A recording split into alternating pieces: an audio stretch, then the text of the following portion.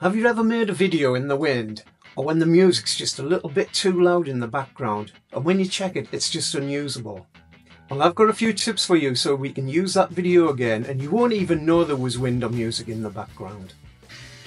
So that music's just a little bit too loud in the background, isn't it? If only there was a way we could reduce the noise or take it off completely. I'll show you how we can do that. The program I'm using today to do this is CapCut. It's very versatile and there's a free version too. Once you've got your clip loaded in, I want you to right click on it and click on Extract Audio. Once you've done this, I want you to select the audio only and make a copy of it and then paste it directly underneath it. You can do this by right clicking on the audio and then selecting copy, or it can be Command C or Control C on a PC. To paste it is exactly the same, only it's Command V or Control V. Select the bottom audio and take the volume down to 0. You can do this by sliding down the sound waves in the box, or you can go to the top right hand corner and just drag the slider to the left. Now I want you to select the top audio, then move over to the top right hand corner and move down to where it says Vocal Isolation. Now I want you to keep that on Keep Vocal.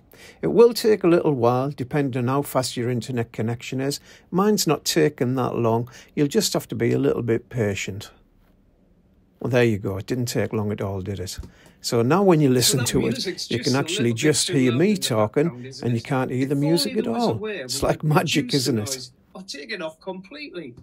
Now with the bottom track selected, we're sort of going to do the same thing, but this time we're going to get rid of the vocal and just leave the music in the background. So make sure in the drop-down menu that you click on Remove Vocal, and this will just leave the music. Again, this will take a little while, but it won't be long, and hey presto, you've got rid of the vocal. So now you've actually got two tracks, so you've split the vocal and you've split the music, so you can actually mix between the two. So just mess about with the two volumes and get it exactly how you want it. This is how I've finished up with it. I think it sounds a lot better. So that music's just a little bit too loud in the background, isn't it? If only there was a way we could reduce the noise or take it off completely. I'll show you how we can do that. Let's have a little walk about, and it's a bit... So again, with this clip which I recorded in the wind just for your pleasure, you can hear how the wind's completely spoiling it. Well, I'm pretty sure I can get rid of most of that. What does it sound like? Does it sound windy to you? I think it probably does, but I won't know until I get home and check it. So I've done pretty much exactly the same on this video, only this time I've pressed Enhance Voice as well, and I think it's done a really good job. What do you think?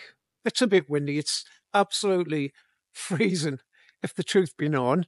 So I'm walking about, we're just talking, we're doing a bit of a vlog, we're pointing over at the seaside there. What does it sound like? Does it sound windy to you? I think it probably does, but I won't know until I get home and check it. And also in the audio control box, you'll see there's a thing called Voice Changer. Well, that's a bit of a laugh. See what you think. If you enjoyed that little tutorial, you can give us a thumbs up and you can subscribe to the channel, and that would be very much appreciated. Keep a lookout for some more CapCut tutorials. Bye bye now.